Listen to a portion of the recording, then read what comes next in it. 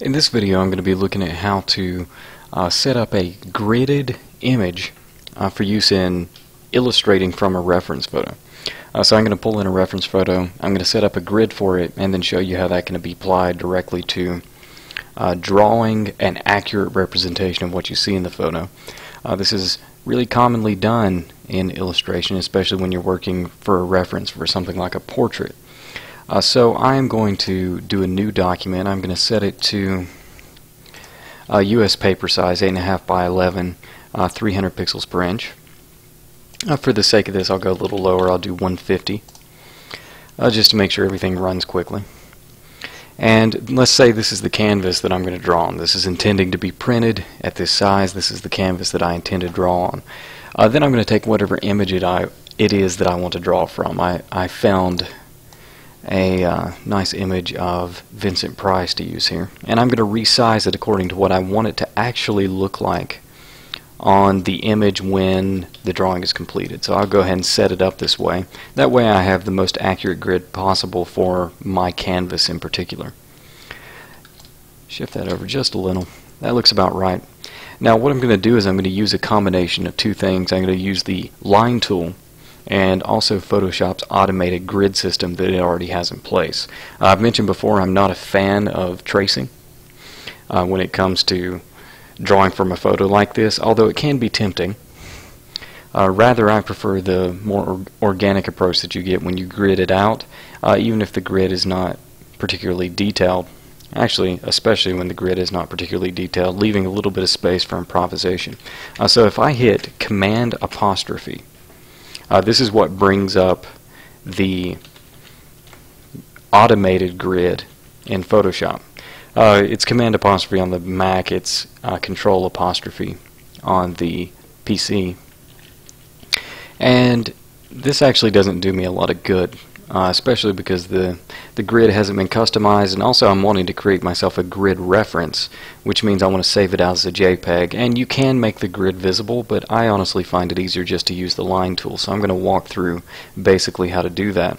Right now it's not giving me equal squares, it's not giving me actual squares, which is really what I prefer, and also it has it split into these three divisions. This is usually what Photoshop's grid looks like by default, so we're going to make adjustments to the grid by going to Edit, Preferences, Guides, Grid, and Slices. Now if you're on a Mac you have to go up to the Photoshop button, Preferences, but on a PC it is under the Edit menu.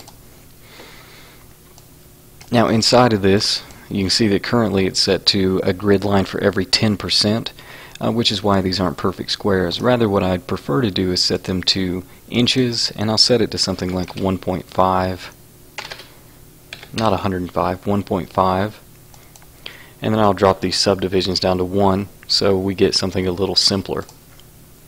This is a much better grid to work with. It's a little bit more loose, gives me some space to improvise some. And as I said, that doesn't print out. If I save it as a JPEG, the grid is not going to be visible, so we're going to go over it with colored lines. Within the Shape tool, access the Line tool, and then change the fill color to something that is easily identifiable, such as red, and a weight of, for this example, we'll say 3 pixels, again up here on the top. Now, by holding Shift, I can drag out straight lines really easily using the Line tool. And I'm not going to get it exactly perfect with the grid. It doesn't really have to be. It's just enough to give me the right idea, get me in the right place when I'm actually doing the illustrating.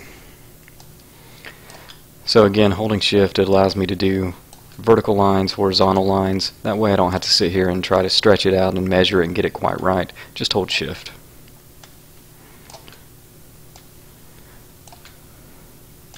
So there's the basic grid already. It moves pretty quickly. The other thing I want to do is for some areas, and you'll find this in particular with faces, it's difficult to get it precise on something like the eyes, which are an extremely important part of the face when it comes to it being recognizable. So if you're doing a famous face like this, you may want to add a little something extra to help you pinpoint exactly where they're at. What I do for that is just in a few areas I'm going to throw in some diagonal lines that'll give me just a little additional reference for where each of these elements falls in place. I don't want to do this all over because all over is not important, but the places like faces and hands, it can actually be really helpful and a really good idea. If you're like me and you struggle with drawing hands anyway, this is nearly necessary. So now I have a custom grid for this picture, and using this I have a little bit of room for interpretation. I also have enough accuracy to make sure this looks like the person that I want it to look like once I'm working from it. So what I'll do is I'll select all of these lines. You can see how creating the grid has put a huge mess in my layers palette in terms of the number of shapes. I'll select all those. I will control click or right click if I'm on PC and merge them down to a single shape, and I'll just rename that as grid. Now that I have all this in place, I can save this out as a JPEG onto the desktop.